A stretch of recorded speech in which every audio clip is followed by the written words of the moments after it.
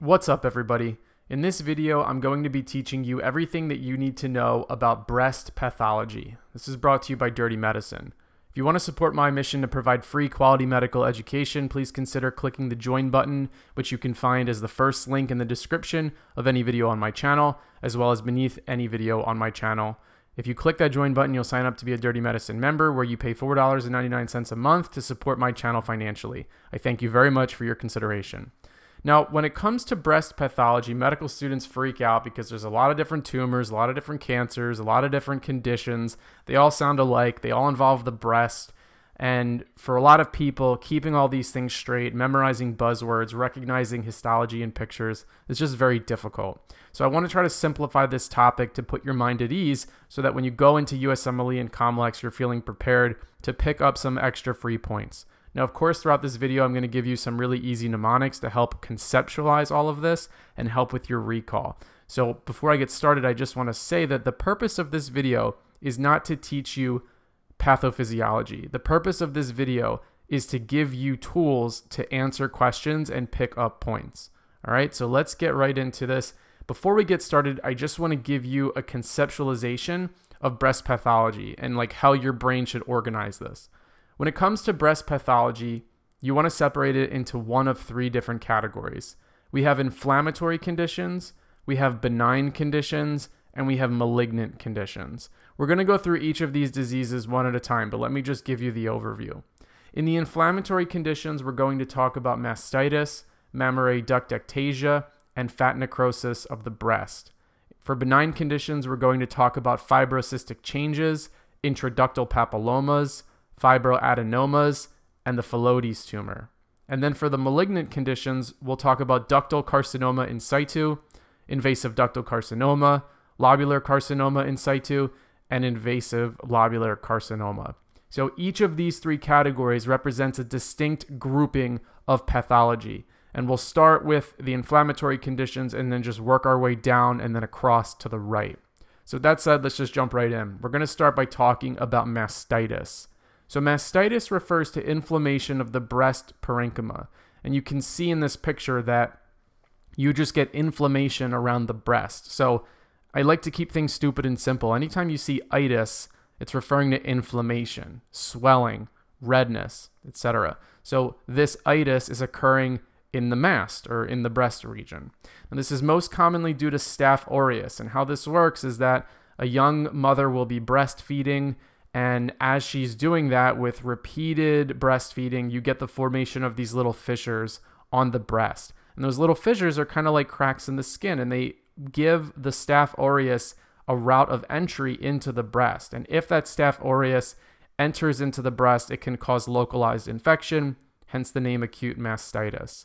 Now, in addition to breastfeeding and Staph aureus entry into the fissures, the other way that you can get formation of bacteria within the breast is due to insufficient milk drainage. So when a new mother is producing milk, she either needs to breastfeed at a certain frequency or pump at a certain frequency, which is literally like putting a suction cup on the breast and sort of sucking the milk out, because the milk has to be relieved from the breast, or else the milk will build up and back up and sort of clog that system. When you've got a lot of high nutrient milk clogging up the breast, causing inflammation in the breast itself, that's really just a nidus for bacteria. So bacteria will feed off of those nutrients, go to that area where the milk gets clogged up and backed up, and you can also get mastitis that way. So on USMLE and COMLEX, what you want to look for in the vignette is a mother that's breastfeeding that has a warm, swollen, tender breast. And that could be either due to the entry through the fissures, or it could be the same presentation with a mother that they might say in the vignette like fell asleep for a prolonged period of time, etc. They're giving you clues that maybe mom forgot to pump, maybe mom forgot to breastfeed. So that's mastitis. Now, when it comes to treating mastitis, you use dicloxacillin, analgesics, and compresses. Now, very high yield for step 2, level 2, and step 3, level 3 is they're going to give you mastitis and they're going to ask what mom should do. And the answer is continue to breastfeed. So even though it's going to be very painful because the breast is swollen, mom should continue to breastfeed. And that's a very high yield point for step 2, level 2, and beyond. So that's mastitis. Again, itis meaning inflammation, inflammation of the breast. We talked about how it works, how the bacteria enters, and what the treatment is. Don't really need a mnemonic here because this is the only condition with itis. So this is the one that's inflammation of the breast. Now let's talk about mammary duct ectasia. So mammary duct ectasia refers to subareolar periductal inflammation with dilated mammary ducts. The classic symptom that you see here is greenish, brownish nipple discharge. Occasionally it can be bloody, but to make the question stem non-controversial, usually the test writer will use this buzzword. So it's going to be green, brown nipple discharge. If you see that, you want to immediately think mammary duct ectasia because that's the giveaway. Now this also can present as a periareolar mass. Now, when you see mammary duct ectasia, they could describe what's known as an inverted nipple, and you can Google that if you want to see what that looks like. This is thought to be due, mammary duct ectasia, to endoluminal changes in the lactiferous system of the breast that are associated with aging. So as such, you usually see mammary duct ectasia in like 40 to 50-ish year olds, possibly postmenopausal. And again, because these are due to changes that are associated with aging, that endoluminal system changes and that leads to this periductal inflammation and you get that classic dilation of the mammary ducts. Now again, if you're sort of like, well, what am I supposed to take out of this? How will I pick this in a question? Green-brown nipple discharge is the high-yield buzzword that you want to know. So with that said, my mnemonic to remember this is that you obviously need a way to know green-brown nipple discharge. So when I think of mammary duct ectasia, I actually think of mammary duct ectasia. And for me, as a huge sports fan, I'm sorry if you're not a sports fan, this might be a little bit more challenging for you. I think of the Oregon Ducks, and their logo tells me a couple things. One, that greenish, bronzish, brownish, orangish color. I mean, green is their main color, but secondarily, they've got that orange, that green-orange, green-brown, if you will. That color is the color of the discharge. So I always keep that in mind because mammary duct ectasia reminds me of the colors of the Oregon duck. The other thing is that the bill of this duck up top, I always think of that as being inverted, which reminds me that if I see the word inverted nipple in the vignette, I should also think of my mammary duct ectasia. So the Oregon duck tells you a lot here. It gives you the colors of the discharge, and if you think about its upper bill being inverted, it reminds you of an inverted nipple. So again, if you're not a sports fan, you've never seen this logo before, pick a different duck. I don't know if other ducks have this color, but this mnemonic worked really well for me.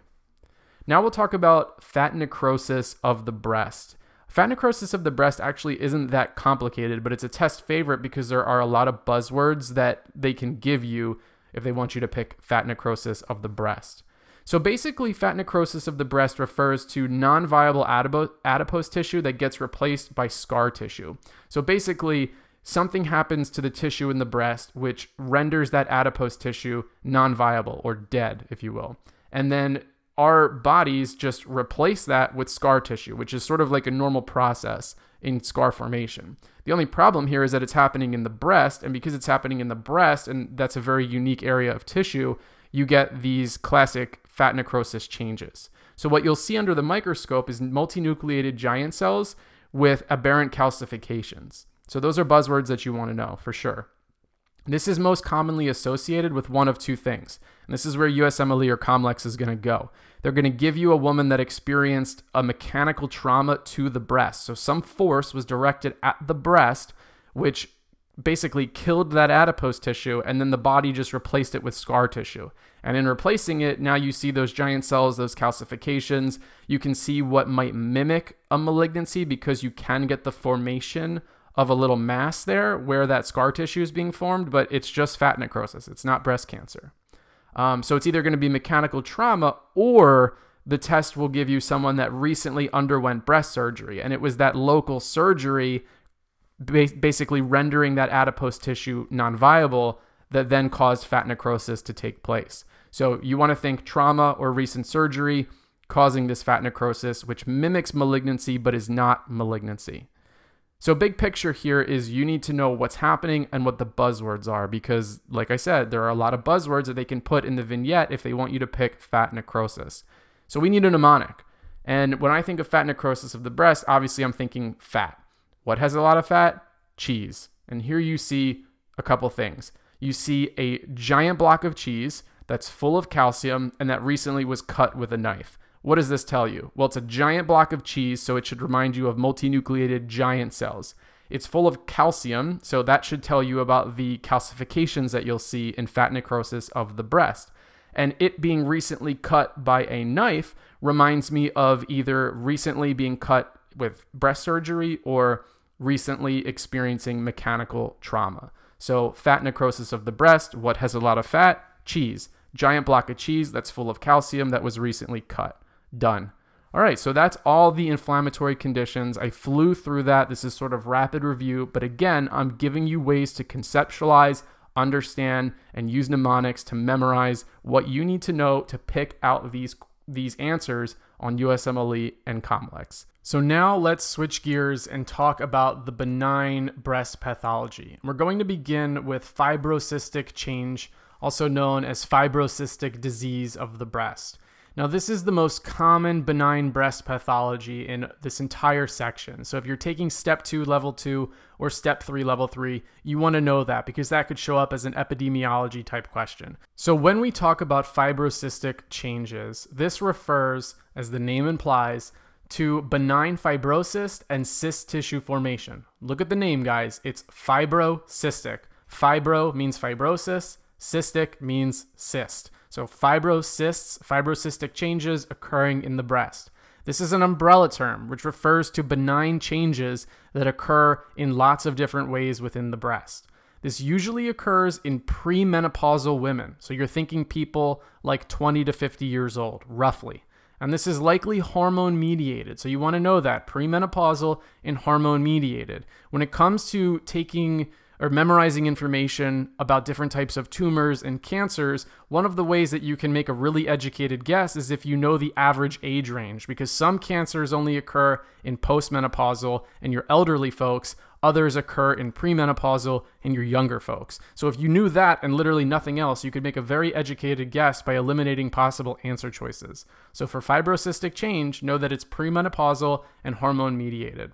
Now, what's really important to know about fibrocystic changes are these different subtypes, because depending on what type of subtype of fibrocystic change, which again, recall that that's an umbrella term that refers to a lot of different histopathological changes that occur in the breast, but depending on which subtype we're talking about, there's a varying degree of risk of the progression or the formation of cancer. So there are 3 different subtypes, and I'm trying to really keep this simple. And the way that you should go about this is memorize that one is called apocrine metaplasia, one is called sclerosing adenosis, and one is called atypical hyperplasia. It's not important to know what those look like under a microscope. I don't really think you need to know any other buzzwords of histopathology that are associated with them, but you do need to know the names of these subtypes and the degree of risk that they pose. Now, I have a mnemonic here, and I'll get into that in just one second, but let me just read the normal first. So apocrine metaplasia has no risk of cancer formation. Sclerosing adenosis has what they say some risk. So they estimate that it's roughly 2 times the risk. And then for atypical hyperplasia, there's very significant risk, at least 5 times the risk. So apocrine, no risk; sclerosing, some risk; atypical, significant risk. My mnemonic to remember this, because this is very important, very high yield, is apo-K, sclerosing equals some, and atypical is likely to turn into cancer. So for apocrine, apo makes me think of you're A-OK because there's no risk. So instead of saying A-OK, I say you're apo-K. So apocrine, you're okay, so there's no risk. Sclerosing equals some, so I just match those S's. And then atypical can turn into cancer. So the AT in atypical is likely to turn AT in turn into cancer, because again, with atypical hyperplasia of fibrocystic changes, there's that roughly 5 times increased risk. So if you see this on a test and they say or describe apocrine metaplasia, they say or describe sclerosing adenosis, they say or describe atypical hyperplasia, you need to know the risk associated with that. So it's very important to understand. So big picture here, guys. Fibrocystic changes. Fibrocystic, it's fibrosis and cysts. Premenopausal women, hormone mediated. Generally speaking, it's benign unless you have either sclerosing, so some risk, or atypical can turn into cancer. If you're apocrine, you're apo-K. Done. Let's move on. Now we're going to talk about intraductal papilloma. An intraductal papilloma refers to papillary growth within the epithelial cells of a large duct. So as the name implies, it's intraductal. It's in the large duct. Now the way that this is going to present on USMLE and COMLEX is going to be somebody with bloody nipple discharge. It's likely going to be a premenopausal woman. And then they're going to give you some histopathology, and they're going to use the term fibrovascular projections. The reason that this is a really tough question on USMLE and COMLEX is because intraductal papilloma is extremely similar in presentation and in histopathology to something known as papillary carcinoma. Both intraductal papilloma and papillary carcinoma have bloody nipple discharge as the clinical symptom and fibrovascular projections as the histopathology. So, if you're given a question and the patient has bloody nipple discharge and fibrovascular projections lined by epithelial cells, right now, you don't know which of the two diagnoses you're dealing with. So how do you get this right? You have to look in the question and see, or look at the image that they give you if they're going to be really tricky, and see, is there an underlying myoepithelium? And if there is, it's intraductal papilloma. But if there isn't, it's papillary carcinoma. So bottom line here is that both intraductal papilloma and papillary carcinoma will present with bloody nipple discharge, and the histology will either be described as or show in the image fibrovascular projections lined by epithelial cells. If there's a present myoepithelium, it's intraductal papilloma, and that is more of a benign picture. And if there's no myoepithelium, then it's papillary carcinoma. Now, really briefly, let's just talk about a myoepithelium because it's very important to understand and conceptualize. So the myoepithelium, as you see in this image, is a physical barrier, and that barrier is located above the basement membrane and below the luminal epithelial cells. And this serves a lot of functions in the prevention of cancer because this is literally a physical barrier between those epithelial cells that proliferate and turn into cancer and between the underlying stroma. So if an intraductal papilloma were to theoretically break through the myoepithelium and then that myoepithelial layer is gone, that's why when you look at the image and see no myoepithelial cells, you're no longer dealing with intraductal papilloma. You're probably dealing with something more invasive. Now, the myoepithelial cells, in addition to just being a physical barrier, also have tumor suppressor qualities, so they can induce apoptosis, prevent angiogenesis, and literally induce growth arrest in some of these cells that would otherwise go on to spread and become something more invasive than just intraductal papilloma. So bottom line here is that the myoepithelial cells, or the myoepithelium as a whole, have a net effect of a physical and a chemical tumor suppressor. So when we go back to this flow chart, it should make a little bit of sense why you're trying to figure out in the image or by description, is there a myoepithelium? If yes, then the papilloma is just intraductal. It can't go anywhere because the myoepithelium is chilling underneath. But if there's no myoepithelium, then we're probably dealing with papillary carcinoma because unfortunately those proliferating cells have broken through. So this is a very high yield discussion, not only to get the answer correct when you're picking between these two breast pathologies, but also just generally speaking to understand the role and the function of myoepithelial cells. So going back to the slide that I started on, this is intraductal papilloma. Now we need a mnemonic in order to understand and to memorize whether or not that myoepithelium is present and which disease that tells us we're dealing with. So for intraductal, I want you to think the myoepithelium is included, so it's still there. But for papillary, that myoepithelium is popped. So in papillary, it's gone, it's popped. In intraductal, it's included, it's still there. High yield, just memorize this mnemonic. This will take you very far. Now we need to talk about fibroadenomas. So fibroadenomas are the most common breast tumor in women who are younger than 35 years of age. Fibroadenomas are marble-like, non-painful, rubbery, mobile, benign tumors made up of stromal and glandular tissue. Really the big thing to memorize here, and where I think the test writer will go on USMLE and COMLEX, is to know that fibroadenomas are estrogen sensitive. So they actually have receptors on them that respond to hormones. And therefore, during pregnancy and during the menstrual cycle, these fibroadenomas will get bigger and have the potential to exhibit some local symptoms like irritation, pain, etc. Generally speaking, though, they're not painful.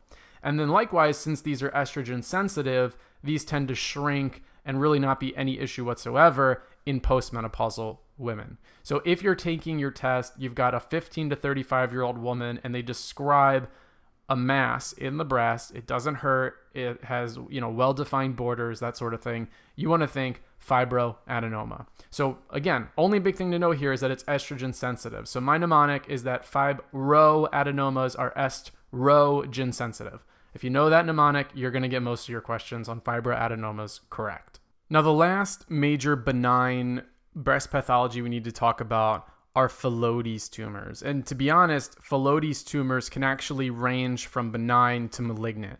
Most of them are benign, rarely some of them can be malignant.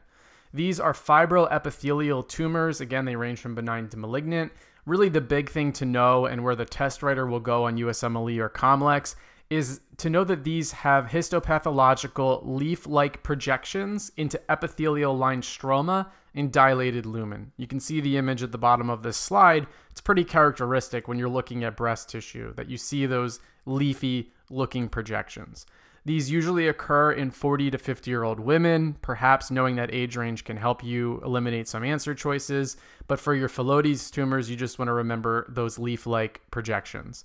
My mnemonic here is actually super simple and helpful. When you think leaf-like projections, I want you to think leaf-like for Phyllodes, leaf-like projections. You just need to know that buzzword because this is what's going to show up. Either that image is going to show up or that buzzword is showing up. If they don't give you any of those things, there's absolutely no way that you're going to get Phyllodes tumor correct on your USMLE or COMLEX. So with the completion of the Phyllodes tumor, we've now gone through both inflammatory conditions and mostly benign conditions. We're now going to conclude this video by talking about the malignant breast pathologies. Truth be told, the malignant breast pathologies are not that difficult to memorize, and you'll see in just a second, but there's not a lot of buzzwords, there's not a lot of really high-yield things that are associated with the malignant conditions, so for that reason, these are a little bit easier to learn, although they're still difficult to memorize because they do sound quite similar. So let's get started with ductal carcinoma in situ. So in situ, just generally speaking, for those of you who like to understand language to understand what you're dealing with on tests, in situ means it's like in the original place. It hasn't left. So if it's ductal carcinoma in situ, yes, it's ductal carcinoma. Yes, it's technically malignant breast cancer, but it hasn't yet invaded the basement membrane. So generally speaking, when you see in situ, you know that whatever carcinoma it's talking about, if it's that in situ, it's that not yet through the basement membrane.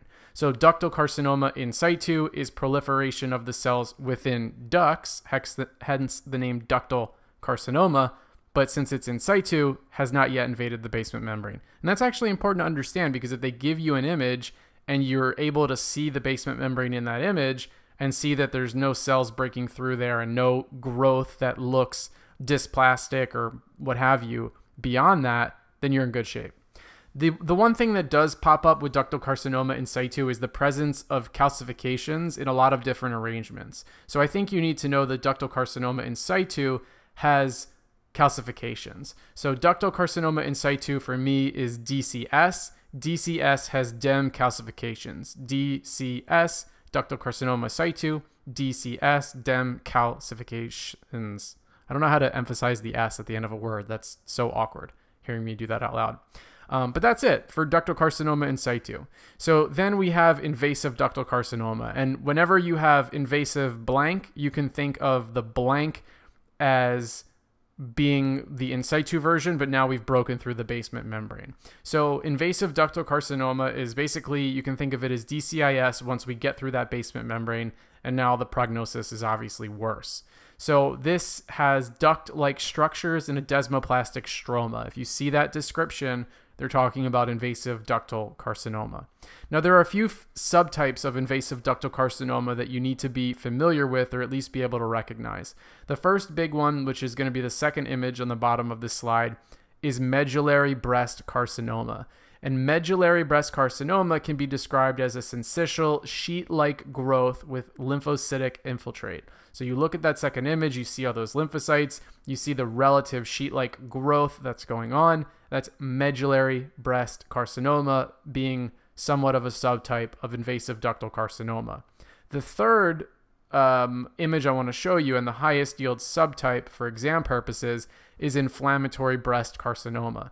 The reason that this is the highest yield subtype is because the image is the most unique and the description is the most unique. So this is going to be described as dermal lymphatic invasion by tumor cells.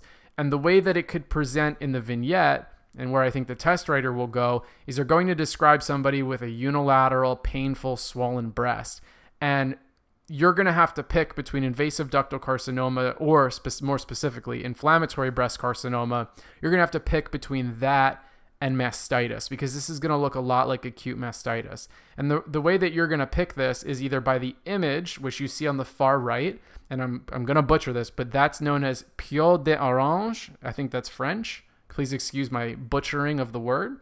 So it's described to look like the skin of an orange. Peau d'orange. Am I saying that right? Someone let me know in the comment section. If the breast looks like the skin of an orange, you're dealing with inflammatory breast carcinoma. And you're also going to look for the description, obviously. So if they talk about lymphatic invasion, specifically dermal lymphatic invasion, then you're dealing with inflammatory breast carcinoma and not necessarily dealing with acute mastitis.